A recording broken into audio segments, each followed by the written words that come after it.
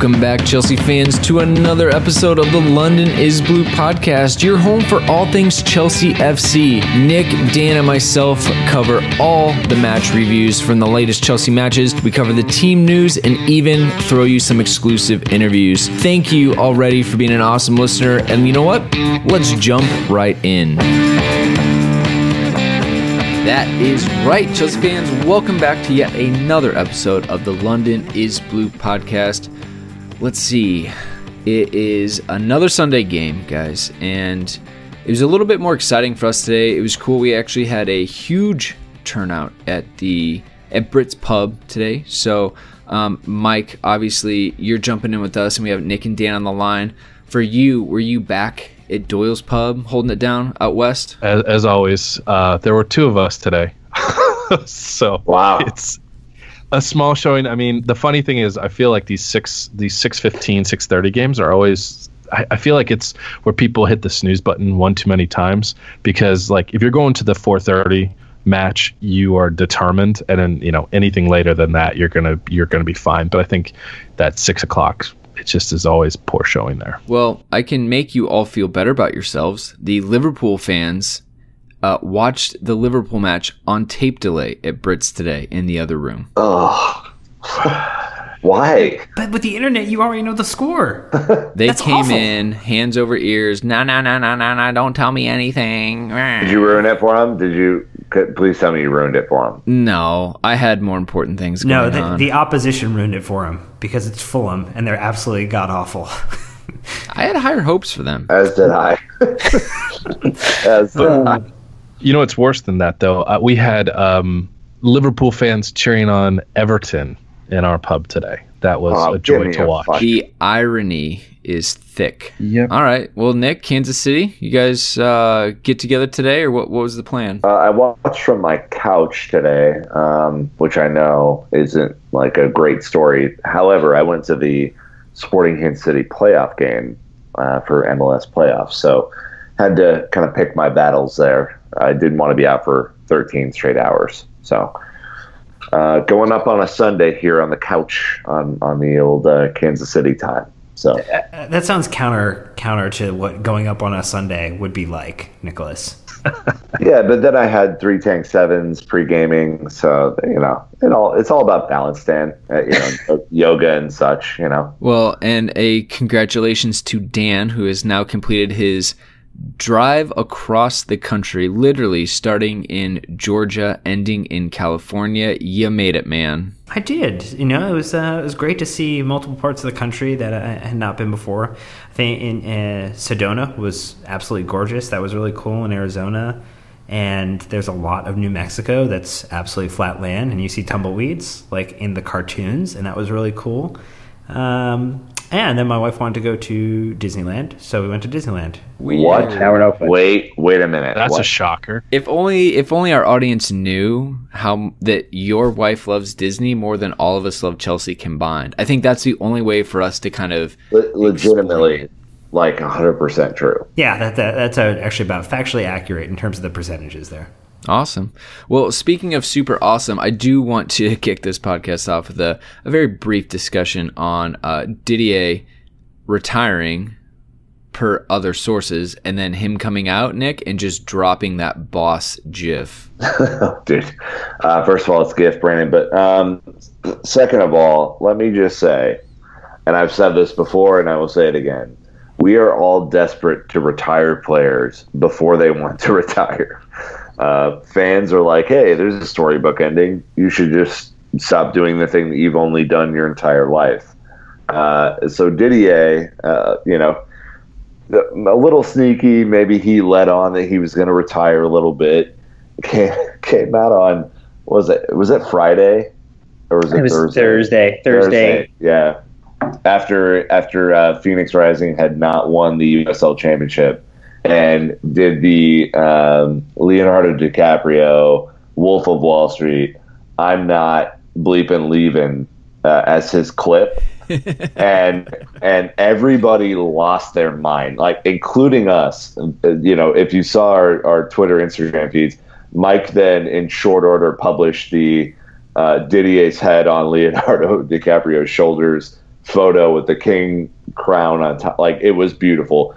It's just another example of how this dude is unbelievable all the time, no matter what. Even in defeat, he is still the king. And guys, look, all we can do is tip our cap to Didier and hope that he does whatever the hell he wants to do next, because he deserves it.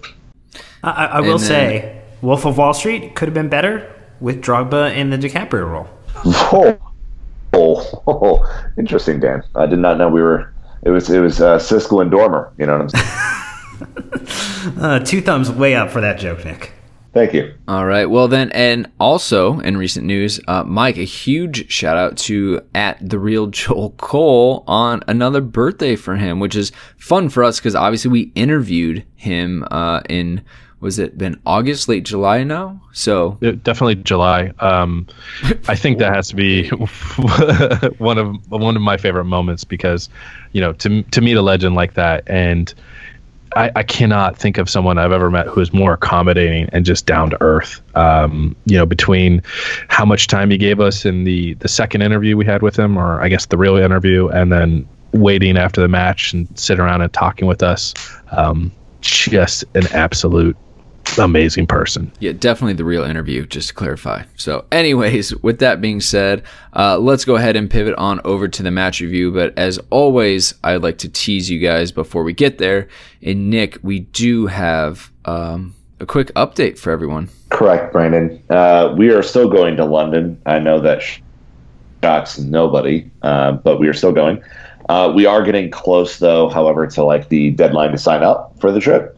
So if you are interested at all in coming to London with us to see Crystal Palace away and Southampton home, perhaps even doing Watford beforehand or the FA Cup trip after the Southampton game, just let us know. DM us, email us, contact @LondonIsBluePodcast.com, and we will take care of you. We just want to make sure that everyone gets their registrations in on time so that we can accommodate for everything. We are currently still working on the New Year's Eve plans and perhaps a little New Year's Day plan. We're getting closer to solidifying the live podcast with our friends at the Chelsea Fancast, which I know for all who are dying to know, it looks like Chidge will make it now, which is just tremendous because he's unbelievable to do a live pod with. So we're really pumped about that. And we're just really excited to go. So get your stuff together. DM us. There is no stupid question. We ourselves, and I know that Brandon can confirm this, have now done this a few times. So we've stumbled through some stuff, and we actually are better off for it. So just let us know.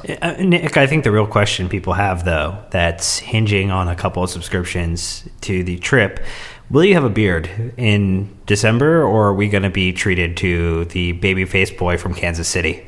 I can confirm that I will have a full, luxurious, and a downright beautiful beard by the time we get back to London in December. You are the definition of a quitter when it comes to No Shave November. No, I'm a hero when it comes to no shave. I shaved once, and I'm not shaving again. It's like, what do you not get about this? All right. Well, here we go. Match review time. It was Everton in the Premier League at Stamford Bridge this past Sunday, November 11th. In case you missed this goal fest of a thriller, Chelsea 0, Everton also 0. And I didn't see any correct score predictions, but apparently a shout out to Mark Berman from Facebook. He predicted Palace, but we didn't read the results last week. So my bad, Mark. You earned. This is a great week to have a shout out. We can't all be perfect like you, Nick. So as we move on, Dan, I will let you read out Cerissimo's 4-3-3 lineup. Yeah, no surprise. Kepa in the back. Rudiger, Luiz, Alonso, Azpilicueta, back four, solid as a rock. Jorginho, Kanté, Kovacic in the midfield. Hazard, Willian, Morata up top. Saw a bench of Willy Caballero, Davide Zappacosta, Andreas Christensen, Cesc Fabregas, Ross Barkley, Pedro, and the one and only sexy meaty French forehead, Olivier Giroud.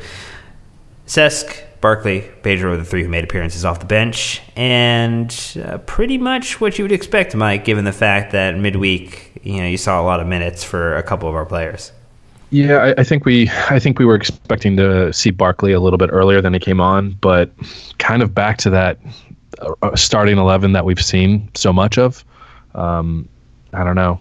The game has left a bit of a bad taste in my mouth, so we'll get on to that later, right? So obviously Everton fans taking many shots at Ross while he was on the bench all match, and obviously every time he got on the ball, whistling at him and jeering him, but I mean, can't really expect anything else, unfortunately, at this point.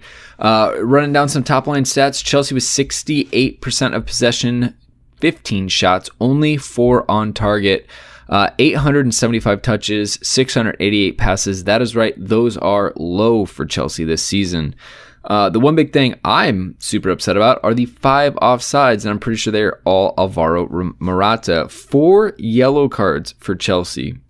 That, to me, I think is just another sticking point that we can talk about. But anyways, as we do not run through the goals because, well, quite obviously we don't have any, that means we can jump right into the actual meat of it. So the first question I want to throw out there is Jorginho, sorry, I know it's got a bit of a Portuguese flair to it, Jorginho, the weak point in the team? Jose Mourinho and Marco Silva have now both publicly stated that marking Jorginho out of the game is the key to breaking down Chelsea. Is that exactly what happened today, Nick? I mean, Nizar has been posting multiple tweets about this is by far the lowest number of touches and passes he's had in any game.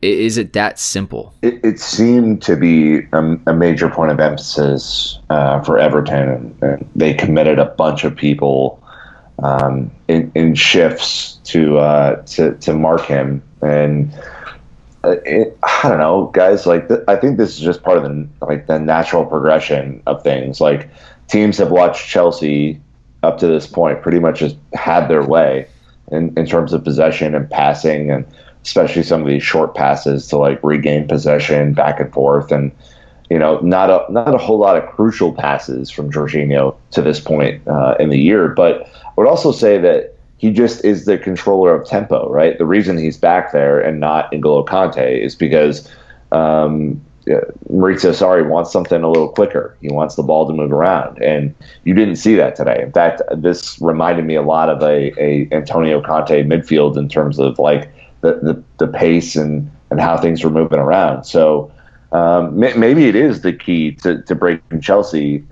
However, then it would be up to Maurizio Sarri to have a counterpoint to that. And I didn't see anything today that would suggest that he has any sort of backup plan. So for the first time this year, and it's November, 10th or 11th now, I think I can officially point to Maurizio Sarri and say, yo, what's the plan here? Because if that is all it takes, Dan, to break down Chelsea, then we need a backup, right? Yeah, I mean, I think you look at this is one of the lowest pass completed games for Jorginho in his time in the Premier League. Not really even glancing above the 50 mark, which, again, it's one of those things that it's a stat that's fun to look at, but it's not really relevant until it produces the one most important outcome, which is a goal. I do think that you were seeing, and again, Nizar kind of calls out the fact that both Sigurdsson and Richarlison were dropping back to disrupt Jorginho a little bit at times and taking those shifts in to do it. They found that to be more valuable than really pushing Hazard out of the game. And while they did play, I think, a pretty physical game, they conceded 11 fouls throughout the time that they were on the pitch. It just felt like he wasn't given the space or the opportunity, and whether that's Conte or Kovacic coming back to help out, it definitely is a problem, especially when teams are going to give you the banks of 4 that we've struggled to break down. On top of that, if we can't get passes out or distribute appropriately, we're going to run into some really significant problems, Brandon. I just don't see, at least with the personnel we have right now, how that's going to work effectively when you don't have a game changer beyond Jorginho, Hazard, really on the pitch. But that's not a good enough. It's not. To me, like really, you mark Jorginho out of the game, or like just mark him and then Chelsea are done. I just don't buy it. I think that there were deeper problems personally, but also, so last week on the Fancast, Chidge and Jonathan Kidd and I believe it was Tony. Anyways, they were talking about how essentially they thought that Jorginho was kind of the unsung hero of Chelsea. Which, to be fair, I don't think he's too unsung. I just think that it's kind of like Conte. Everyone knows what you're going to get from him. He's essentially like a 7 every game. He's just a motor. So anyways, I actually tried to watch him a lot whenever I could on the camera. And he at one point I saw the ball with Aspi and it ended up going all the way back across the back line. And he essentially went from the right wing all the way to the left wing and never got it. And there were chances to get it to him. And he was just frustrated. But I'd be too. I mean, he essentially ran 45 yards, didn't get the ball. And if we don't get it into him, then apparently our system just breaks down. And so to me, I just thought that it just can't be that easy for Sarri. And maybe we'll get into a little bit more of like, is Sarri too stuck on his system? Or is it more of Kovacic and N'Golo Kante weren't being available enough? So as a center mid, Mike, you know this, that they need to check to the defenders, right? They need to come get the ball. You can't have one midfielder essentially checking back and the other two upfield. There has to be a little bit more rotation in my mind when it comes to that midfield three.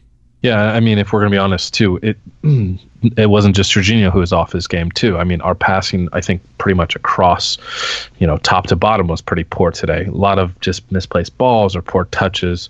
As far as what Jose said, I mean, this is obvious, right? This is, in American terms, this is a quarterback of our system. Why wouldn't you pressure and blitz him? I mean, teams did it when when Fabregas was having great seasons, and what was the down years, 17, 18, people just started pressuring him and we had trouble working it, working it where we needed it to be. So I don't think that this isn't something that we can't overcome. I think that, on a day that maybe Jorginho put up, mediocre results, no one else stepped up. And I definitely think there are ways to combat this. I think maybe this is just, this is what I was expecting from the beginning. And I think we just need to game plan it a little bit more. But they were disruptive. They were intentionally disruptive to Jorginho. So I think I get, right, that the team is tired, that, we had a late Thursday game, a pretty long road trip back to Stamford Bridge, and a Sunday kickoff, not a lot of time for recovery. And, I'm really, I think there has to be some level of credit also given to Everton and to Silva, who I think has shown in a couple of appointments that he can put together a pretty good game plan. And they came, and Everton weren't necessarily playing to win the game in my mind. That they walked away with a great result for them. So I mean, credit to Silva and credit to Everton for finding ways to disrupt Jorginho and disrupt our team effectively and take advantage of, I think, a very tired Chelsea starting 11. Yeah, but don't give them too much credit, because a couple plays here and there, we walk away, maybe we squeak out 1-0, 2-0 game, and all they did was frustrate us, and and we still get the result. Morata's what should have been a penalty in the box, or Alonso hitting both posts or just being close. I mean, yeah, they basically played put 8 behind the ball and pressured Jorginho with 1 to 2 people, but it worked in this situation. I think if other people had played better, it would not have mattered.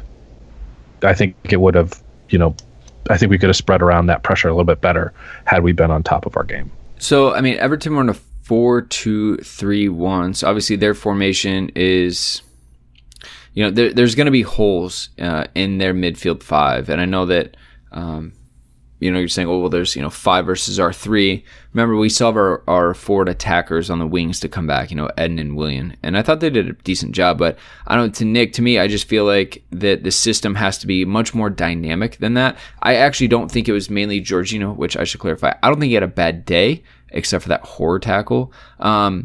I just think he wasn't involved, and I think that there's a difference. But for me, I think that with Sarri, he probably wanted the team to be much more dynamic. I thought we just didn't move the ball very well today for whatever reason.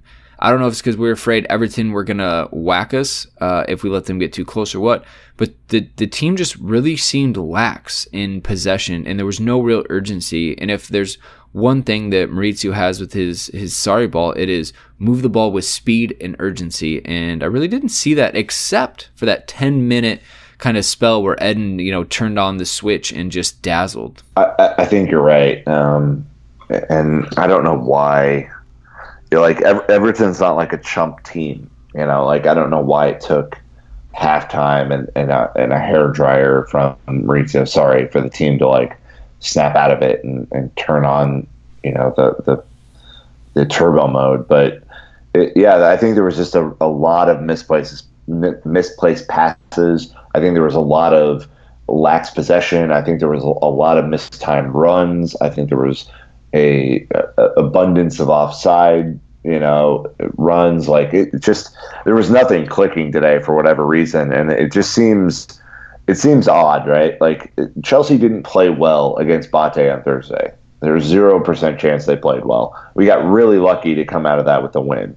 So in my mind, and again, I'm not playing, I'm not practicing, I'm not coaching, I'm not doing anything. I'm sitting in a chair right now, being a fat ass. But in my mind, I think coming out of that, okay, we got the result, but yikes, that was not a great result. Let's bring it on Sunday. That would be my mentality. And it just didn't seem, for whatever reason, Dan, it just didn't seem like they came out ready to rock at all. Everton controlled the first 20 minutes, and I didn't think it was that close. Ooh, can I jump in here? Because this is a perfect transition, actually. Dan. Do it. I think that question actually comes down to leadership. And so to me, I know Dave is vice captain and Gaz is on the bench, but who are the leaders in this team, especially today on a day the players needed someone to turn to when things aren't necessarily going 100% right, and you need someone who can drag the team over the line to get 3 points. And I feel like David Luiz made some marauding runs and try to create some urgency, but overall, I guess, who do you look at as leaders on the team in general, and do you think that they stepped up to the plate today?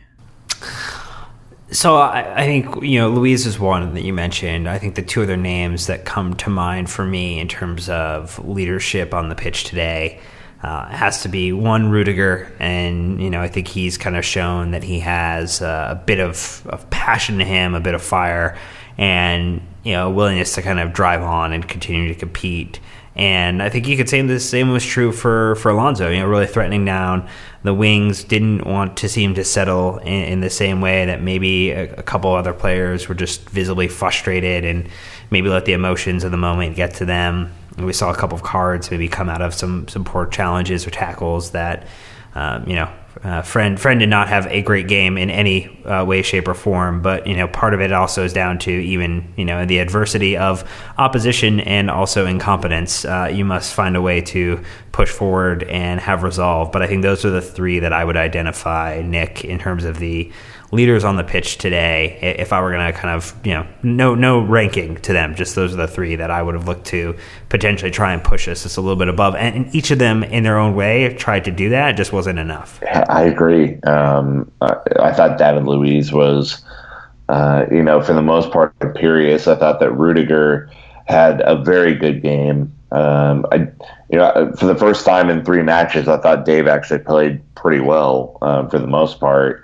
And, I thought Alonso was also, someone who really tried to give it a go. And besides the back line, I don't know if I saw a lot, to be completely frank. And I'm a lover of N'Golo Kante, but I didn't see a ton of emphasis or go get it from him either. So, I think there was just it looked to me, and Mike, and you can correct me if I'm wrong, it looked to me like there were a bunch of guys standing around waiting for someone to make a decision.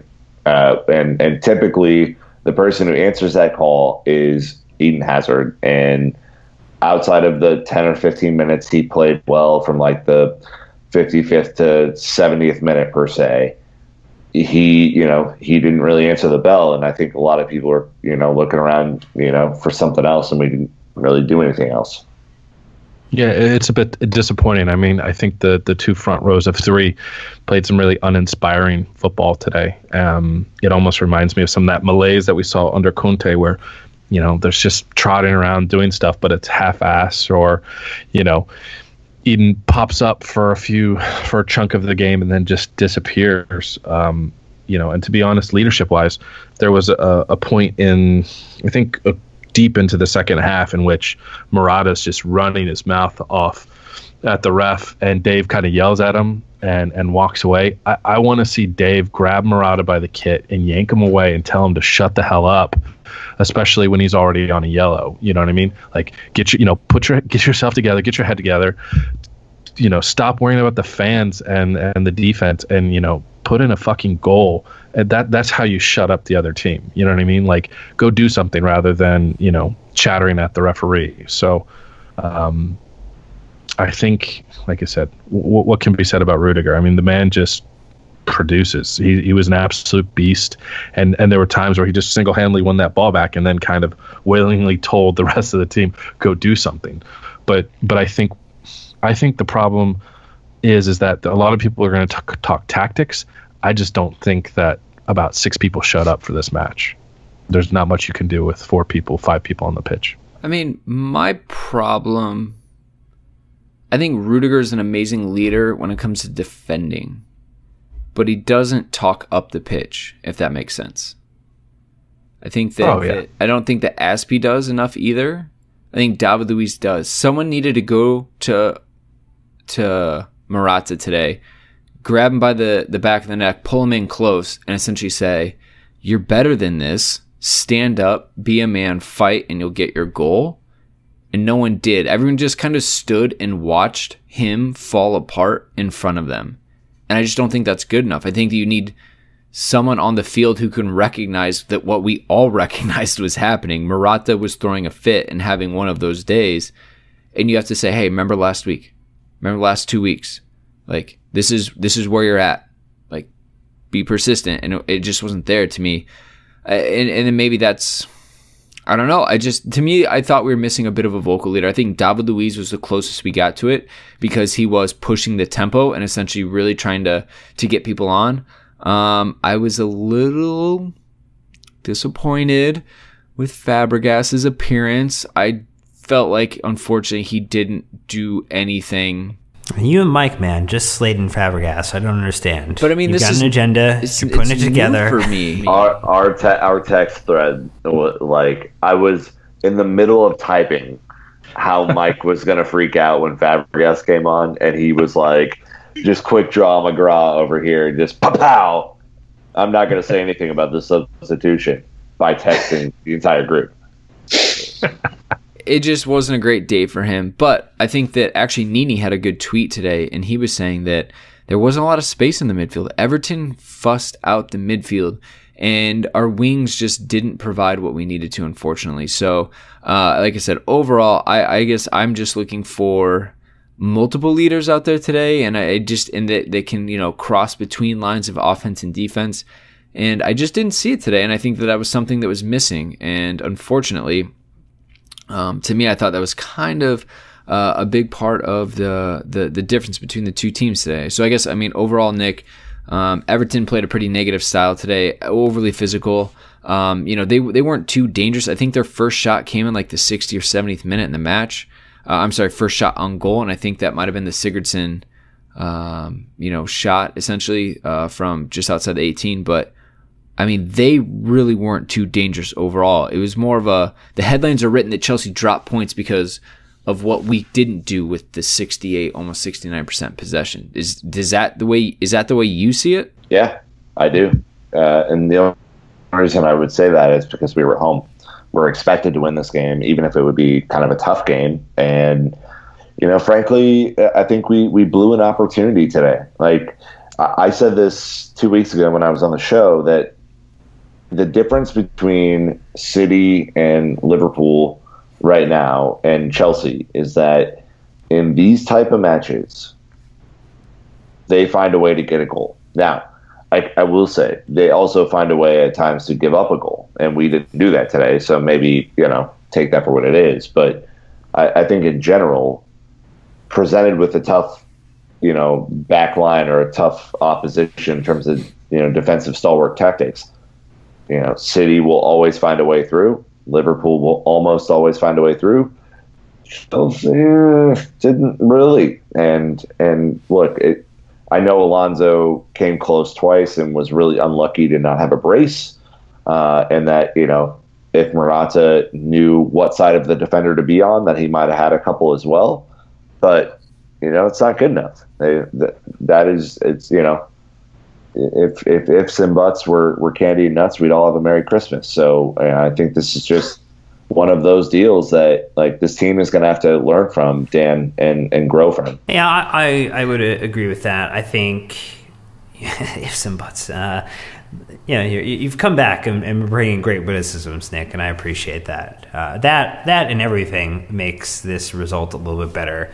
But I think narrative-wise, we actually have put together some, the coming back to go level with United. There is resolve in this team to go and make something happen. And, I really would chalk this one up to just it. We've gotten into this fixture period where every 3 pi days, 3.4 days that we're going in and playing a match right now, and it's tough. And I think it has to come down to, who's the players that are going to step up and that are going to have the trust of Sarri to allow him to rotate effectively.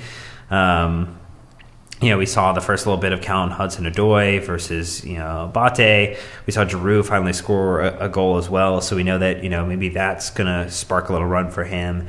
And if we can, start to, give, Willian or Pedro or Hazard the right type of rotational break. So Hazard's the one that I think sometimes when he isn't playing or stops playing, he takes games to return to form appropriately. So just play the man all the time. But in terms of everybody else, getting that right rotation mix put together, I think will help alleviate some of the challenges we're running into and identifying what's our plan B, Mike, when we kind of come up against these defenses that want to give us the 2 banks of 4. That and how we respond is still the question for Sarri to solve. No, Dan. No. I said Hazard should play every single game and should travel. I'm pretty sure you said last week he shouldn't even be on the flight.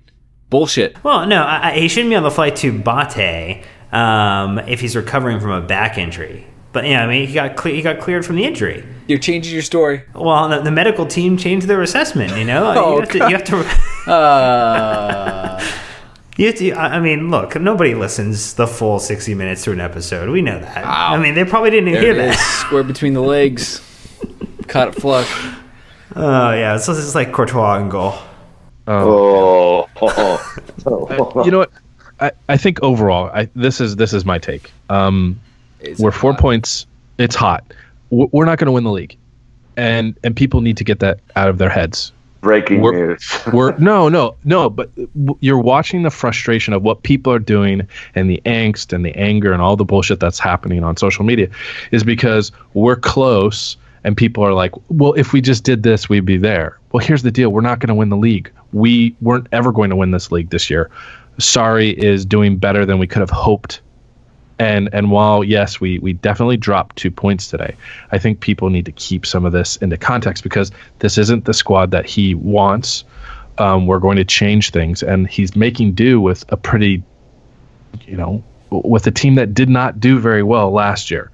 He's Frankensteining it together and making it work with someone else's team in a completely different style. And I think that when we sit back and we look at, what's going on and realizing all the different, all the potential positions that we can improve upon and pulling new people in and, recruit the players that Sarri wants, I think we'll be in a much better spot. And,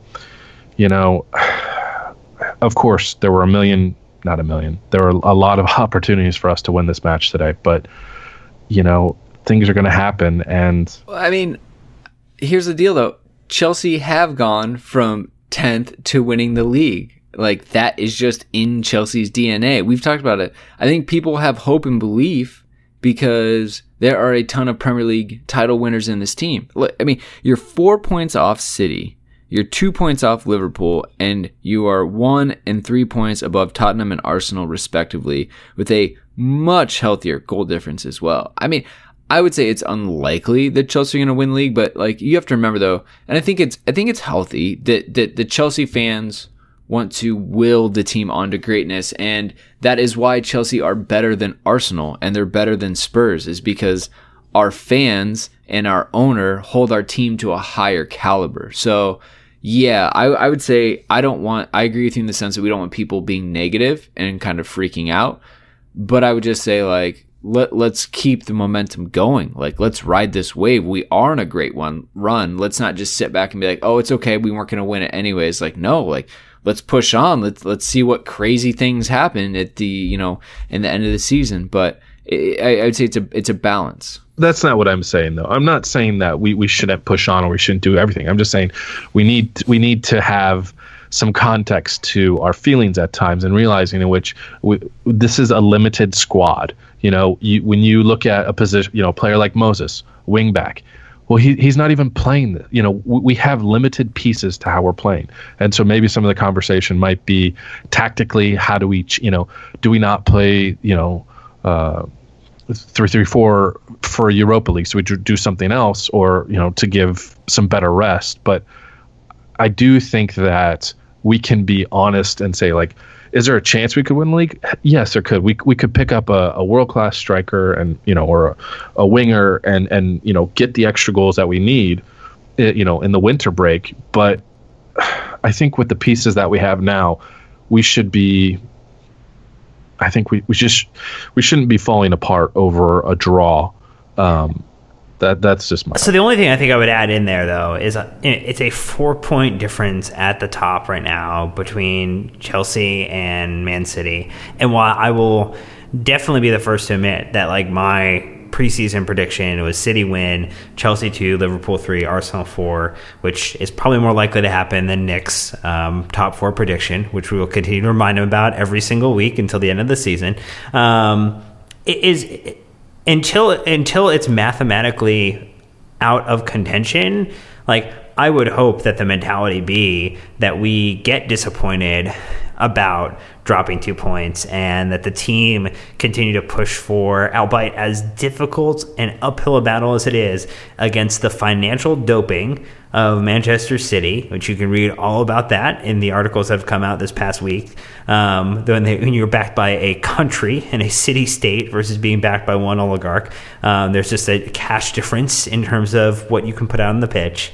But if Aguero gets an injury, if De Bruyne is out longer than anticipated, if if Salah gets a bad run of form, like, there's so many like variable things that can happen over the next 26 matches here, that, like, there's a likelihood that this thing could go down to the last 1 to 2 matches, and, like, that is something that I just hope we don't lose sight of. And, like, the what is the presumed outcome, like, we have to reject that a little bit and say, like, yes, this could be the outcome, but look at where we are at right now. Look how quickly we've moved past, like, what the expectation was initially, and, like, now, like, by product of overachieving, like, the expectation has now become inherently higher for him in what he should be able to accomplish within the first season that he has here. So it's not like he's now the victim of his own success in that capacity, but that's a great thing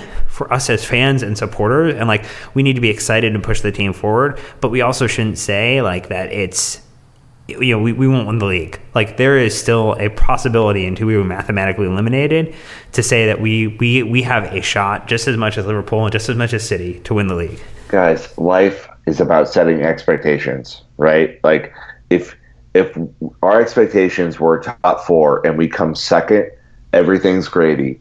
If we set a vision for winning the league and we come second, everything's terrible. Like, I think we all would have said at the beginning of the year, if we finish top 4, get back to Champions League, keep Eden Hazard, that, look, man, that's that's just about as well as we could have hoped to do this year.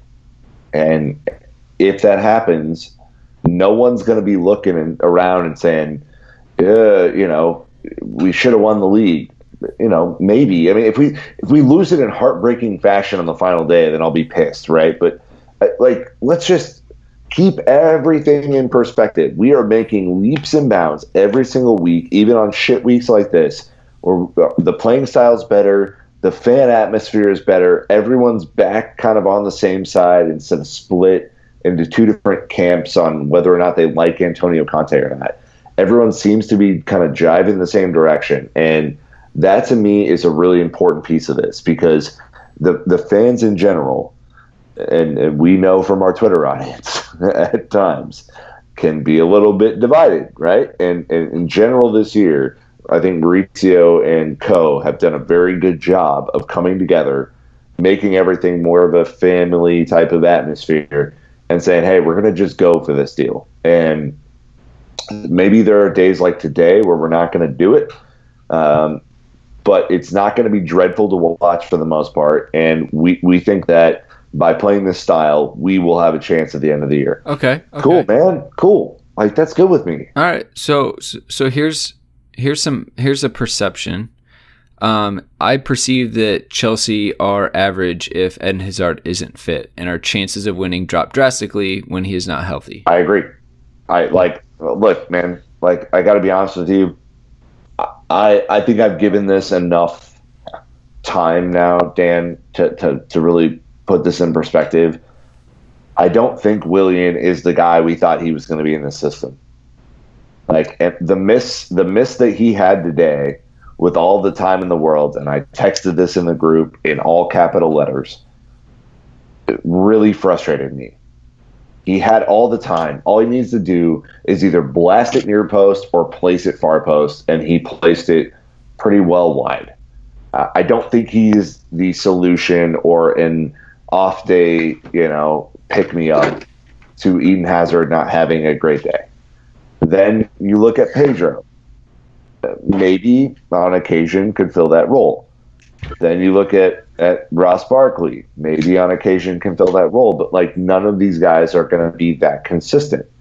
So if Eden doesn't play well, Dan, where do we go? It's back to that question. We go up Schitt's Creek without a paddle, and it's not a good place to be. It is definitely something where, we look at Morata today with the multiple offsides and the challenges there.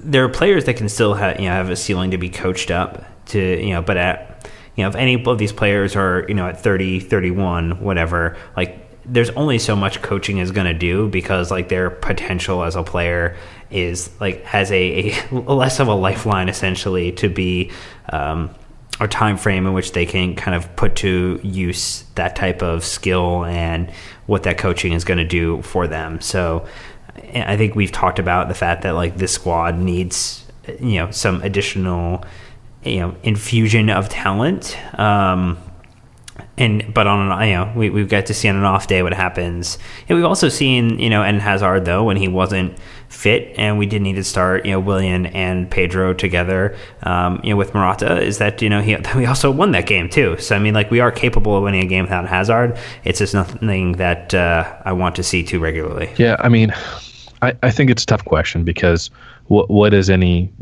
team without their best player, right? I do think that we're overly dependent on Hazard, but what team wouldn't be on him unless you have the luxury of oil money from Qatar?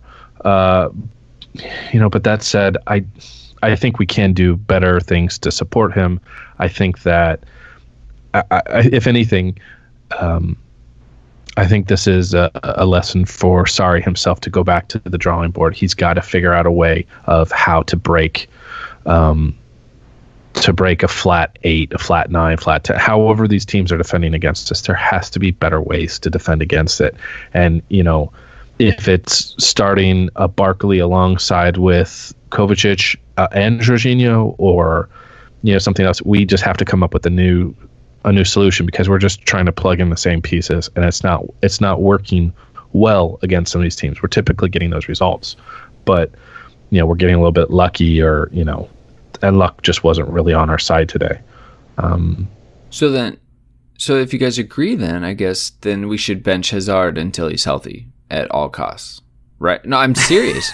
No, honestly, if he's not good enough at 70%, then like you should sacrifice in the short term. Like he shouldn't play again until he is 95 or better % healthy, in my opinion. It's not good enough right now. You have an international break, Dan, where Roberto Martinez is going to go F it up. He's going to throw him out there. It's only going to get worse. And then we have to come home to Spurs. Yeah, I guess the question is he not fit? Because if he's not fit, then yes, you should rest him. But if he is just playing his way back into form, which is something we've seen over the course of his career at Chelsea, is that when he has come back from injury, it does take him a little bit of time to reacclimatize and refine his form. And again, like he has been probably outperforming a little bit his expected goal ratio for the first start of the season from where he's been contributing. And so there's that to take into account as well. So like, he's never really been an every goal, every game score a goal individual. But he was kind of starting to trend towards that level, or every 90 minutes, every 100 minutes or 110 minutes, whatever it might be. So I think that's more the question I would understand, Nick, is like, is he unhealthy? Because if he's unhealthy, then he should not be played. But if he's healthy and just working his way back into fitness, then play him at every opportunity, because we see what happens when he does get those opportunities to play and shine. Like he just finds himself in a rhythm, and that rhythm usually doesn't stop until he is forced to stop. Yeah, I think the only thing that troubles me, and I'm being serious about this, is the back. Like the back really worries me. I've had a bum back before, and I'm not a professional footballer. I don't know if you guys know that. It just messes with your entire your movement and everything. And I know that he has access to medical personnel that I clearly didn't due to the not being a professional footballer thing. But still, to me, this is like beyond like a calf or like a muscular injury. To me, like this is a worrisome one. If he's getting, if he's back to goal and he's getting knees and getting shoved in the back and like a bunch of that stuff, I think it does affect the way that he plays. And so in that regard, I would hope that the team would be able to pick it up. Whether it's Ruben or it's Pedro or it's Willian or somebody, be able to pick it up in his absence. But if he's truly fit enough to play, then at the same point, and we've said this before, and I'll say it again, I expect him to be him. I expect him to play well for an entire match. And so if you're out there and it's not like an FA Cup final or a Champions League final or a last game of the league season type of deal where we're just trying to gut it out for 90 minutes, then I expect you to play better than you did. And he didn't play that well today, Mike. And let's call a spade. Yeah, I mean, I think it's a fair assessment and unfair at the same time. I think some of it's a mental aspect. I mean, not to say that Hazard has any mental issues, but can you imagine, the amount of fouls that dude takes a game, and he knows that he's not being protected by the referees, and he should be. And I think what we're watching is we're watching beautiful flowing football be cut down because, referees are allowing either systemic fouling or just heavy freaking tackles all the time and just, barely blowing a whistle or letting it slide or, not reaching to their pocketbooks. So I think it's a little bit tough. I hear you on the back stuff. I haven't played football in 2 years because I messed up my back in 2016 in October.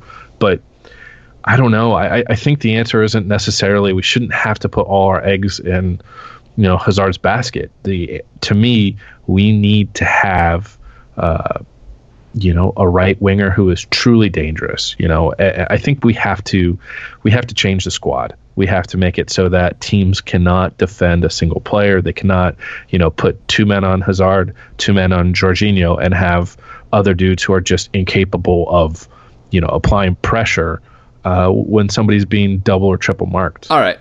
We're going to save the rest of this for another time, gentlemen. Let us move it on to the man of the match poll. I apologize. Before we get to the man of the match poll, Nick, we have a new promo code for World Soccer Shop. Correct, Brandon. Thanks for bringing that up. So if you use, in addition to our code London Pod, which of course you know by now, gets you 10% off your order. If you use the code New Kits for free shipping on just the new Chelsea kits this year, that will get you the free shipping that you need. So you can do, in addition to London Pod, you can use the code New Kits and get your free shipping. That way you can just take money off of your order. Bada bing, bada boom. We're miracle workers. That's all I'm saying. So do that. Code New Kits, code London Pod in your face. Boom. Respectfully in their face, right? Just to be clear. No, but for real in your face. Oh, okay. All right. Well, no additional thoughts, comments. I gave you plenty of time to get through it all. Dan, you are very mild in man of the match poll today. Just didn't give you a lot to work with. What can you do? No, it didn't. And I probably could have included just the back line and made it that. But more we always cheating. like to do things. Yeah, would have liked to we like to do fun things with the match poll. Alonso 15%. Kepa with 9%, Rudiger with 36%, and the offside rule, Nicholas with 40% was the man of the match for the game. Don't do it, Nick. Don't do it. Look, I know Dan's tricks pretty well after 4.5 years, and I saw this one coming from a mile away, so I will not indulge. So the flag was already up. Got him.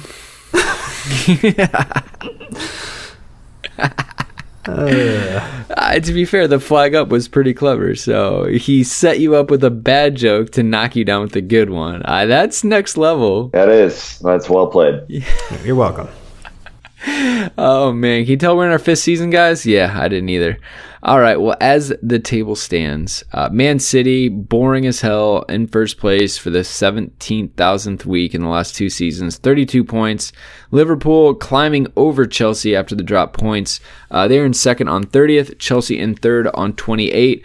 Spurs are shit, 27 points in fourth. Arsenal 5th at 24 points. They had to come back to draw Wolves. So they went from not having lost a match, I guess they still haven't, since they played us. They wobbled a bit, as you would say, for them. So anyways, competitive top 5. It starts to drop off after that. Bournemouth in 6th and Watford in 7th on 20th.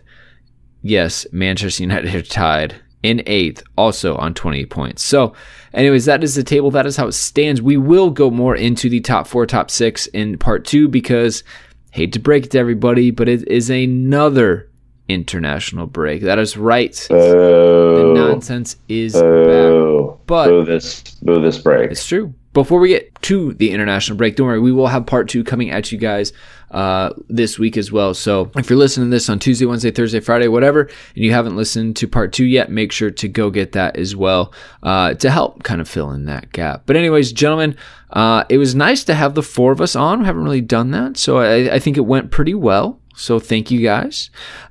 We will all be back for part 2. So again, just make sure to tune into that.